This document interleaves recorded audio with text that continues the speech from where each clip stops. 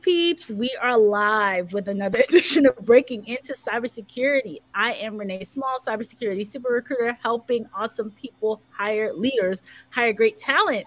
And I am here with the infamous Sky Kennedey. Say hi to everybody, Sky. Hi, everyone. And we are I'm working from anywhere. Today is a get ready for back to school day. So I'm in the salon having my daughter get her hair done, and I couldn't make it back in time. So here I am doing the live with Sky. Love it. Love it. Gosh, Sky. So Sky, tell us, I know last week you had a fantastic time with everyone talking about video resumes. And I'm so sad that I missed that. I was running from somewhere last week, didn't get to see it. So talk to us this week about, again, refresh us with what you were doing. And I wonder if some people has anyone shared their video resumes yet? I don't know. That's a question for Chris. Okay. I did, just as a FYI, I did let Chris know if anybody does need help, I'm here to help. I'm not going to, charge anybody for information or answers or resources. So if anybody needs help putting that together or finding out things on how to do it, just let me know. Scott, go ahead. No, go ahead. Go ahead. I was just going to say, last week we were pretty much focusing on how folks can use resources not only to get in front of people, but to leave a lasting impression. And, obviously, because I work with video all day long, video is, in my opinion, a golden opportunity for folks, not only who are looking to get into the industry, but also folks who are in the industry themselves and want to move to another job. Yes, absolutely. So we have some comments here already. Carrie is in here, and she says that she's studying for the CompTIA A+ hardware tests and software. She knows it's not a lot of cybersecurity, but it's what she can do right now, which is great. That's a great place to start, and going through a lot of the classes. And she says hello to us both. Hey, Carrie, again. And that it's cool. We have technology to be live in the salon. Yes. And I'm going to run and get rid of Bluey that my daughter was watching behind me is still running in the background while Sky. So give us more tips. What else do you recommend? Carrie, Carrie's a man. I'm sorry. Sorry, Carrie. So what? So some of the things, kind of the details. So if you're going to do a video resume, there's a couple of ways to do it. There are a variety of resources online. I spoke, just briefly about BombBomb, which is bomb.com. You can go to their site, and for 2 weeks you can get their information and do a video resume for free. But, because I'm working in and around video all day long, I like to add things. And some of the things that you can do, for instance, if you're going to use your camera on your smartphone, is you can set up so the screen becomes an element unto itself. It isn't just a video. Like right now, I'm in a video. I'm using a background, and I'm sitting in the middle of the screen. One of the things that I know I like to see is I like to see the screen in a video broken up into two parts. I'm moving the wrong way. I have the action, me, on one side of the screen, and then the other side of the screen is empty. And in that empty part of the screen, you can put information. For instance, information from your resume, or information about what you like or what you dislike. And the nice thing about video is you can use some effects like sliding things onto the screen and sliding things off of the screen, or where things dissolve in and then you can read them for a minute and dissolve out. Actually, I shouldn't say that. You can read them for a few seconds and then they dissolve out, and you can put more information on there, or you can put pictures on there. You can lose yourself altogether and do some editing where you have some pictures. You might want to show a picture of you sitting in front of a monitor working on the type of things that you're working on. The opportunities to create a video resume on your own are really unlimited. And the other thing that's really cool, I think, is that there are so many video apps. I have a PDF I can send to you so you've got it. But there are so many video apps on, I'll answer that in 1 second, Vidyard.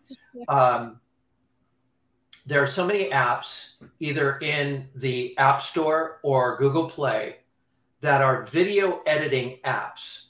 I use Adobe Premiere Rush, because I work in the Adobe Creative Suite in my desktop. I love it because I can sit there either on my smartphone, you can't see it right now, my smartphone, or on my iPad. Yes, I'm an Apple person. And edit just anything you want. And that way you're breaking up the information in your video resume that has really interesting things in it. And it doesn't take that long to learn it. It doesn't take that long to actually do it. You know, we were talking last week about camera shyness. And yes, and there's a whole story I'd like to get into about camera shyness, but we'll save that for another time. But regarding the video resume, for somebody like me who works in video all day long, I like to see things broken up. So a part of the video, like say we're going to do a 1-minute video resume, we can break it up so we have things broken up into 20-second clumps. The first 20 seconds is whatever you want to say about yourself. It's an introduction. Hi, how are you? I'm Sky Kennedy. I'm looking for a job in cybersecurity. I am this, that, and the other thing.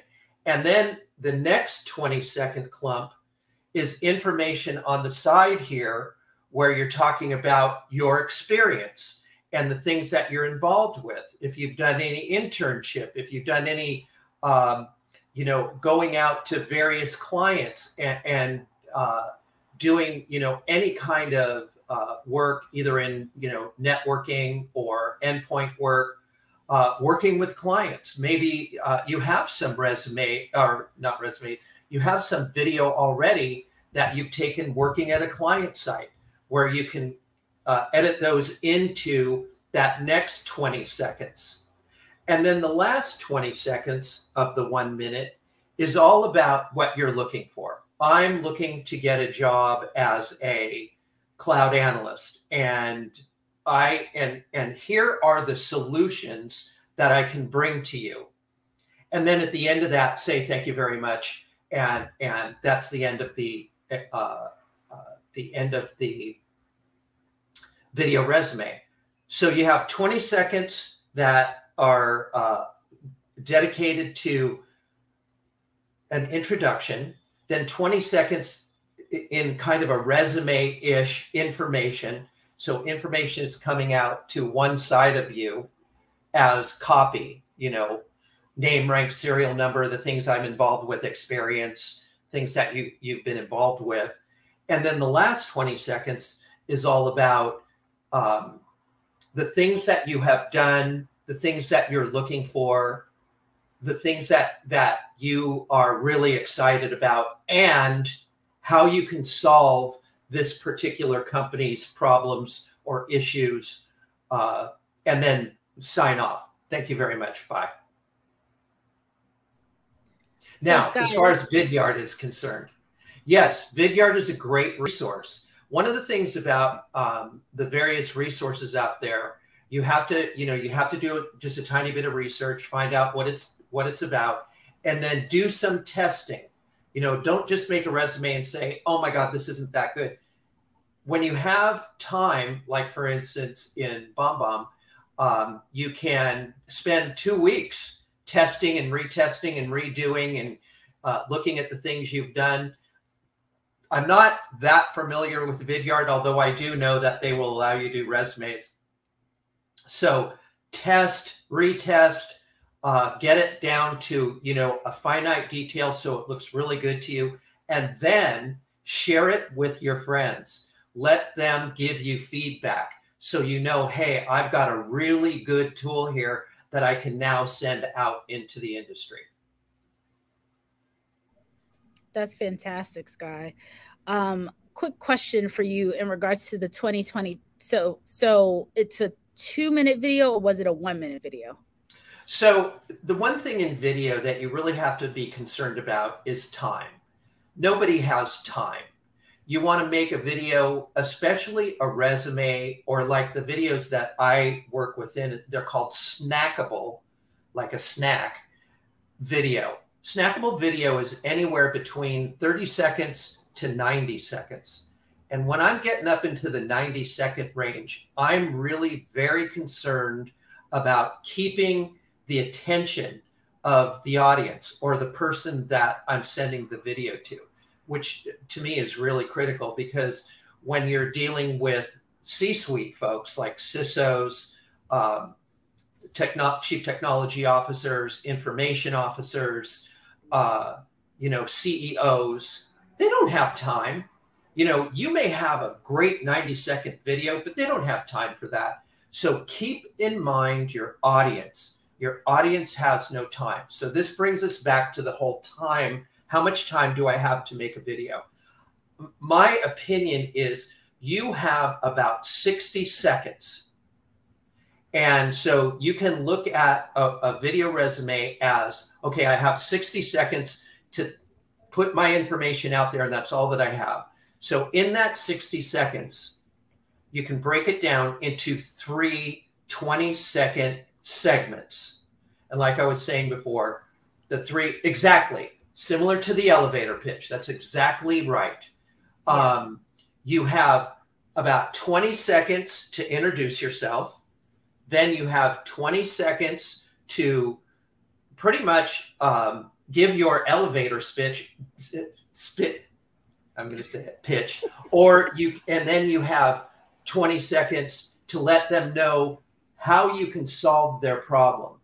Right. So you have 60 seconds, and it's not, you think it's not a lot of time, but in video, it's a ton of time. And that way, you can always keep in mind the solution of the hiring manager or the recruiter, or typically like a chief information security officer. They don't have time, but they're tasked a lot with being the hiring person. And so you can say, okay, I'm going to be really respectful of whoever is looking at this with their time. And that, to me, that's really important. So about 60 seconds. If you can do it in less time than that, that's great. Even better. That's awesome. A 60-second or less video resume, elevator pitch, intro, elevator pitch, and how you can solve the problem, and you're done. And to me, that's like a no-brainer to get an interview. If the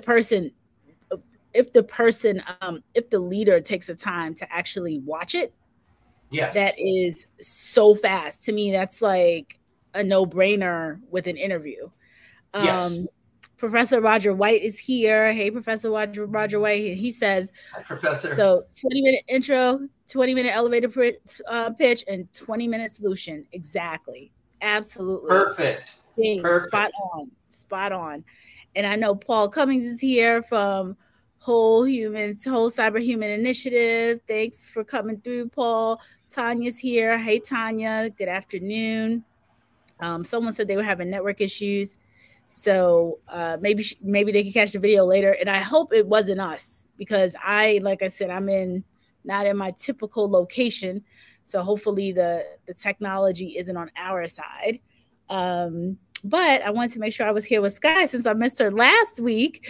And I am so grateful you guys are having me 2 weeks in a row. This is fantastic. Oh my God, we want you on every week.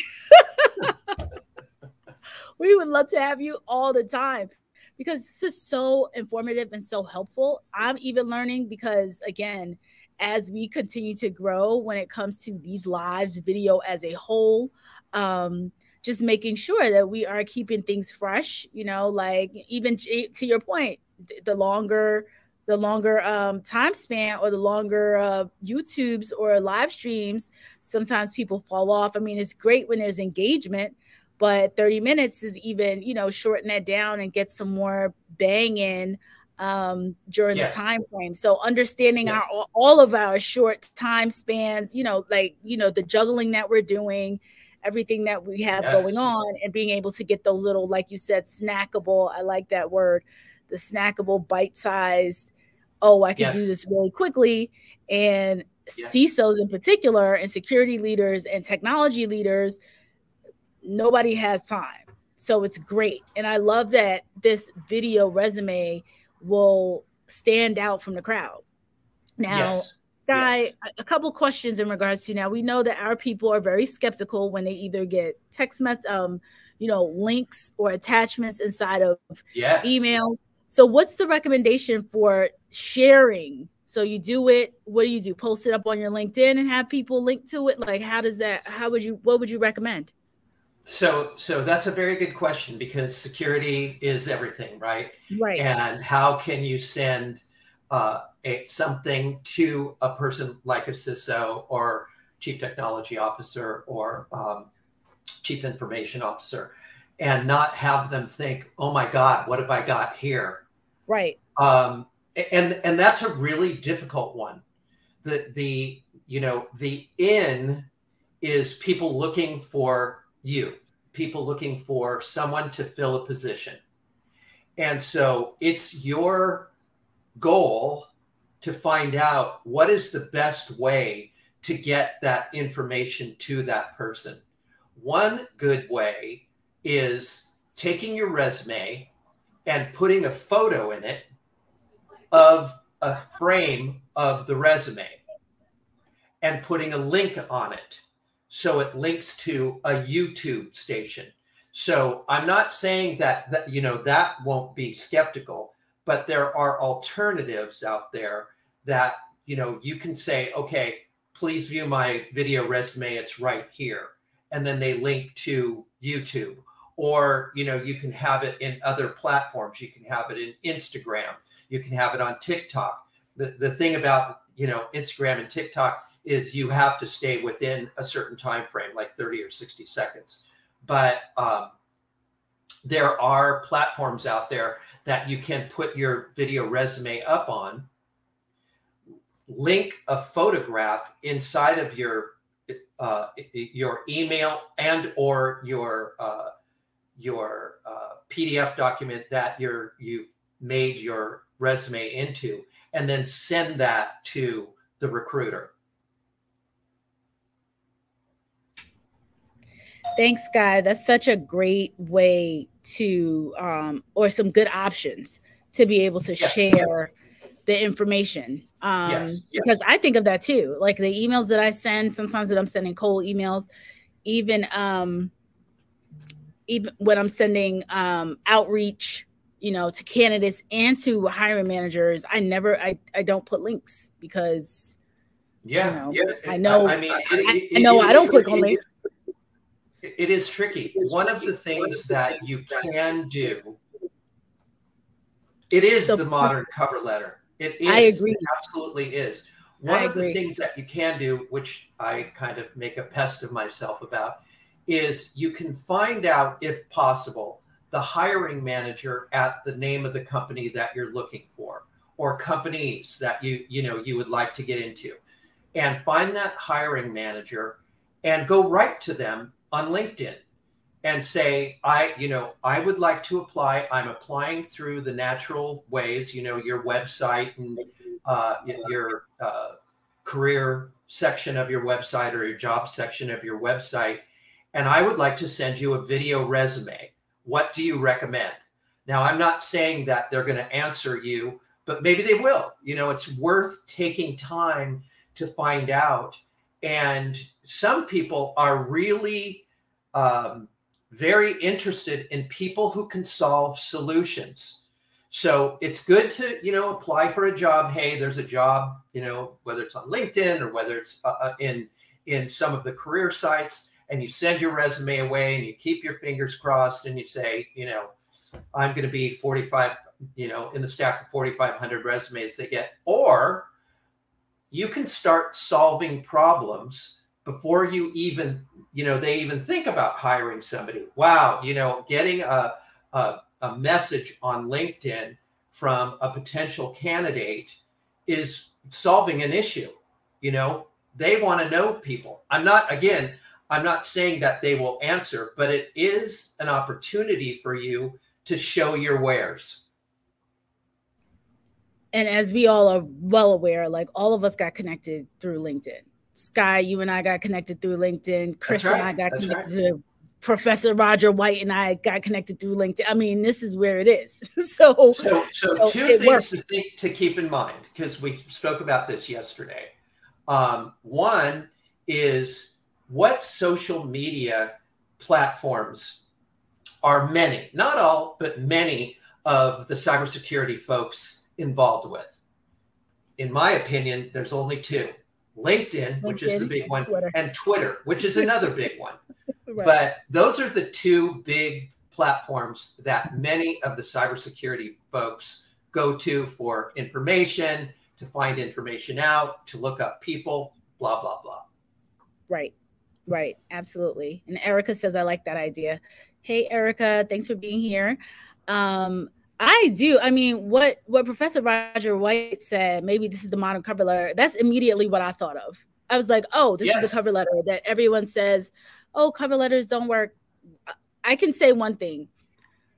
Typically, when I was inside of a recruiting organization, like inside of an HR as a recruiter, recruiters don't really read cover letters, but hiring managers absolutely read cover letters. And sending a video cover letter to a hiring manager, connecting with them, like you said, if you could do it on LinkedIn with a YouTube, that it's to me, it's like, oh, I want to see what this person has to say, or even your native video. So if you connect with them on LinkedIn, then you don't have to put it on YouTube. You could just upload the native video, and there you go. They press it, they watch it, and it's done. So absolutely. I think this is a fantastic idea. So Sky, one thing to keep in mind is, because everybody will say, well, this costs too much money. What we've been talking about is free. All of it. It's free. Yeah. So, if you want to go to an online resource like a Vidyard or a BombBomb, inevitably it will cost money, but there are ways around that. To put a video on YouTube doesn't cost anything. To download editing applications from the App Store or Google Play doesn't cost anything. So, all it takes is your time. And if you're looking for that great job, put a little time into it. And even if you don't want to, I mean, I think what Sky is talking about is phenomenal. However, if you are not as creative or don't want to go that far, how about a selfie? Selfie video, just sharing, doing the same thing without the resume, without the things, the additional edits, but you can still selfie video, intro, solution. It's the same tool. And what was it? Intro, elevator pitch, solution. And you could do that via Thank selfie you, video. Professor. Professor Roger White comes in handy. 20-second intro, 20-second elevator pitch, 20-second solution. So one thing that you can do while you're sitting at the beach, or in a salon. Provide the links. Okay. Or it's a salon. You can write things down like a card and put them next to you with some information on it. A few jobs ago, I had a long conversation with one of the recruiters they had there, and she showed me a resume that was done in crayon. It was all crayon. Wow. And the person was hired because creative. they really were looking for a creative person. Yeah. So I think the more creative you can be, right. And we were talking about this the other day, being a disruptor to the status quo, the more you're going to get looked at. Now, it may seem crazy. It may not seem professional, and it may not seem like, this is the corporate way. But I am telling you, especially in cybersecurity, they are looking for people that can solve issues. And being creative, going outside of the status quo, being a disruptor, is really what folks in cybersecurity are looking for. Right. Absolutely. And across the board. I mean, I'm going to share this information I have a friend, just so many people who are looking for opportunities. If you are just coming at a different angle, you're just, what happens is people don't understand this guy. I'm so happy that you made this point. It's so easy to see the same thing over and over and over and over and over again. And when get bored, don't forget the boredom. That's something that resume. You more than anybody know the whole issue of, if you've seen one typed up really creative resume, you've seen 1,000. And after you see one or two, you want to throw that stack away. You're done. And how can I get a job if you're bored about looking at my resume? It takes like 5 seconds. When people say it takes seconds, and especially now, before you actually had a piece of paper that you like swipe through, but now when it's online and you're like click, click, click, and you're just looking to see where does the person work, what have they done, what are some of the keywords, and you know this better than anybody. At the bigger companies, they have the resources that they don't even look at a resume. They put it in that software. It's looking for keywords. If that keyword is not in that resume, you're out of there. You're done. You're done. Yeah. So Sky, what are the next steps for, I know you'll be back. We don't know when yet, but you'll be back. What are some tips, the final words of wisdom that you can give these folks while we wrap this up? Have confidence in yourself. You are looking for a job. Have confidence. I came to work at a company by the name of Cylance. God, I so miss them. They became BlackBerry, and I won't get into that whole mishigas. But I had been working in the creative world my whole life, and literally my whole life, because my parents were in it. And I was looking for a job, went to work at Cylance. It was a one-day job. And it turned out to be 4.5 years. It literally changed my life. I am so changed that my whole life is surrounded by cybersecurity and cybersecurity people. Can't say enough. Giving a gigantic shout out to cybersecurity people. I love you. The thing that's, in my opinion, the thing that's most important for people who are looking for work or looking to change jobs is that cybersecurity is really an industry that's very accepting. And although, I'm a female in cybersecurity, so we can go into that side of the business. But the reality is cybersecurity is a great place to work. There's so many opportunities. There's so many jobs, and whether you have no information about it or a little bit of information, I help Chris and Renee make snackable videos from their past issues or editions of Breaking Into Cybersecurity. And one of the gals was a librarian. I mean, what does library science have to do with cybersecurity? She was a librarian, loved technology, saw that her ideals in life were, totally in line with cybersecurity, and she got into cybersecurity. So it doesn't matter if you have formal education in security. It doesn't matter if you have a college education or not. It doesn't matter if, you have this fantastic thinking of cybersecurity and want to get in, but don't have any confidence. Do it. Get involved with it. There is so many opportunities out there. If a person like me that understands nothing about cybersecurity can get involved with the business and be taught some fantastic, amazing lessons about the message, anybody can do it. Absolutely. 100%. So I don't have anything else to say after that, Sky. You said it all. You're 100% right. Folks, listen to Sky. That's all I'm going to say. She'll be back. And she's giving me, I'm learning. I learned. I promise I'm not coming back next week. No three weeks in a row, but I'm always around. Whatever you need. Maybe in the next, next go round, but amazing information. I learn a ton every time I'm here. I'm learning so much from Sky. I can't thank her enough for just being here, giving us this info, and then also like making our snackable videos and putting them out there, and reviving a lot of the information that we've already had.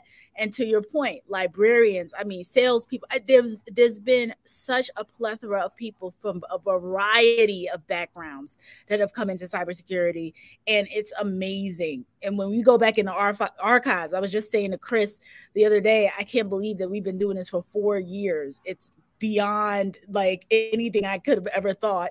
Back in the archives, I was some of our very first people talking about what backgrounds that they had prior to coming into security. And the vast majority of folks in the very beginning, they didn't have any. I mean, that's how we got here. That's why we're breaking into security. Yes. So Sky, thank you again. Folks, thank you so much for being here. We will see you with another edition of Breaking Into Cyber next Thursday, 1 p.m. Eastern. See you later, everybody. Thank you so much, Renee. I am so grateful. And please let Chris know that I really appreciate the opportunity to speak with you. Oh, my God. We love it. We love it. All right. Bye-bye, everybody. Bye now.